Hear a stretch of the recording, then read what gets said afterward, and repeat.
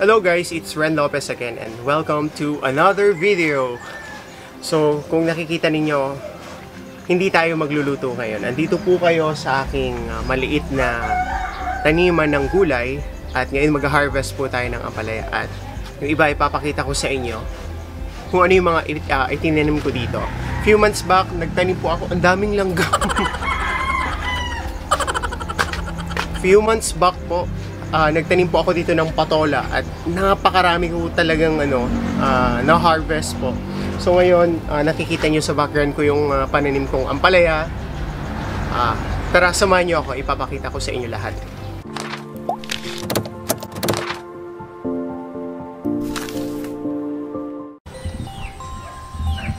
Good morning guys, it's really early in the morning. So, medyo tumutubo na yung tinanim ko na talong. Tapos ito na yung mga ampalaya ko. Gagapang na sila. So ngayon gagawa ko sila ng paggagapangan nila. Ayan, ready na silang gumapang.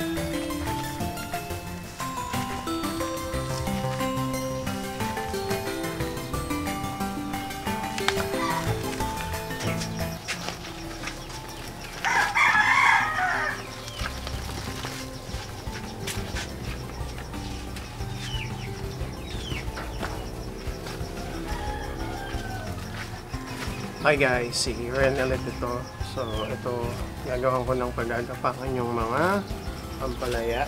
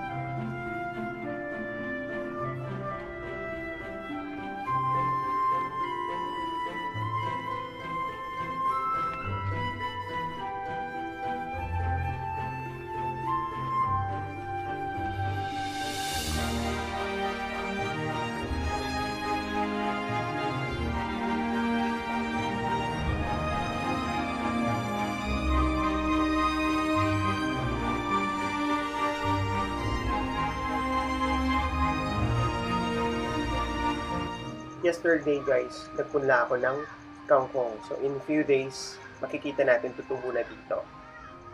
Andiyan yung aking okra, napakarami pa ding bunga. At dito naman, sa part na to, nagpunla ako ng mga kamatis. Ito yung mga talong. In the next few days, pwede nang i-transfer yung mga talong. Andiyan yung mga ampalaya, medyo makyat na siya.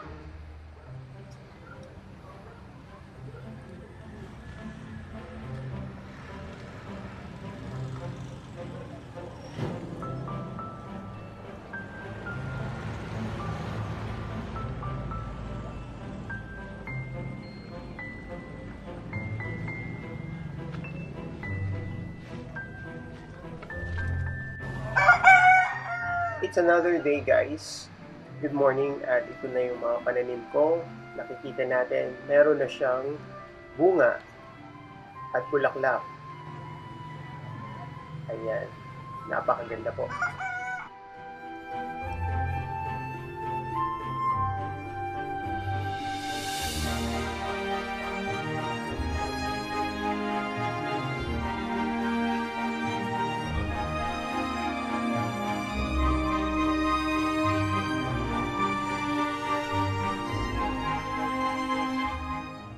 Yung ating okra naman patuloy ang pamumukadkad. Ayan, may mga bulaklak pa rin, namumunga pa rin sila.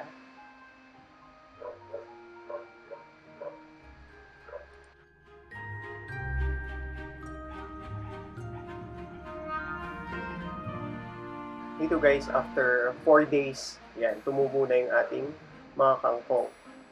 Nagsimula na rin tumubo yung ating mga kamatis. Ayan. At yung ating ampalaya, may mga bunga na rin. So, ginawa ko, binalot ko yung bunga ng ampalaya para hindi siya tuburin. Kasi napakaraming uod. Hindi ako gumagamit ng mga pesticides.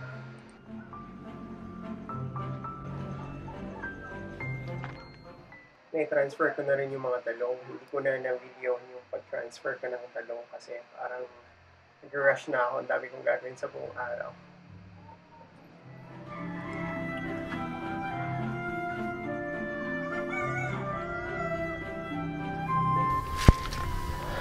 Like, more than a month na po itong aking mga kangkong. Ayan. So, pwede na siyang i-harvest actually sa next na vlog ko sa pagluluto ko ng sinigang. Pwede natin itong gamitin actually.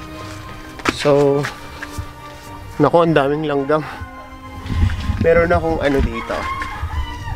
Meron akong tanim na pandan. Ito yung hinahalo sa bigas or sa kanin kapag or sinaing kapag nagluluto tayo. Meron din ako dito lemongrass. Ayan. Meron akong mga luya. Tapos meron akong spearmint po. Meron akong rosemary. Ayan. Tapos meron ding basil. So ito yung mga paninim kong talong. Medyo malalaki na siya. Ayan, ang ganda ng araw. Tapos yung ating ampalaya. Dito sa bandang labas meron tayong papaya doon. Tapos nagtalim ulit ako ng patola. Ayan. May 4 na seedlings lang ako. Tapos dito mga kamote at meron din ulit mga kamatis.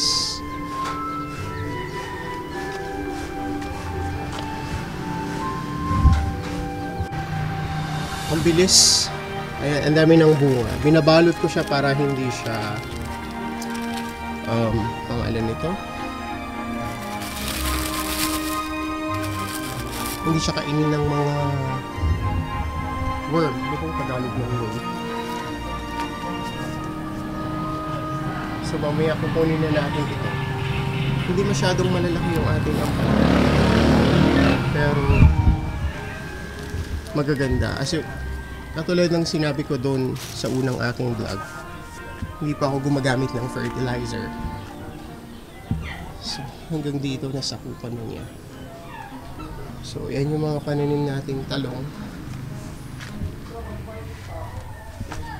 Tapos dito naman sa kabila, meron akong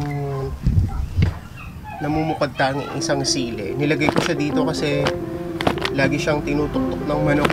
Ito yung siling labuyo dahil mahilig ako sa maanghang. Ayan yun naman.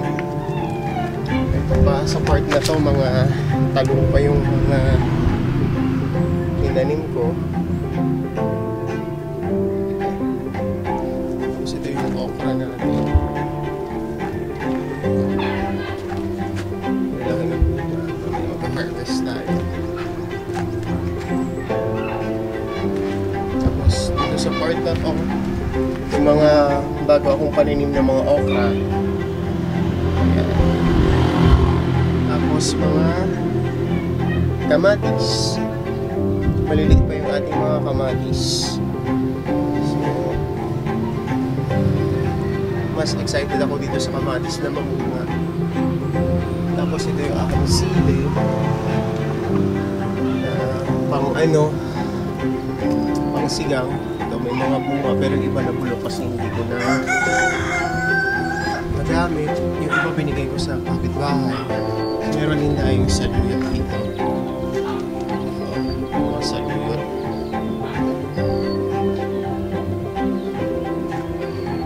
Isa sa pinakamagandang feeling sa mundo. Isa sa pinakamagandang feeling sa mundo yung magka-harvest ka na ng mga pinanim. Bunga ng mga pananim mo. Ayan. Kasi parang reward yun sa lahat ng hard work mo. So ito, hindi ko siya pwede. Dito na part. Pwede na siyang i-harvest. Meron tayong dalawang pwede na i-harvest.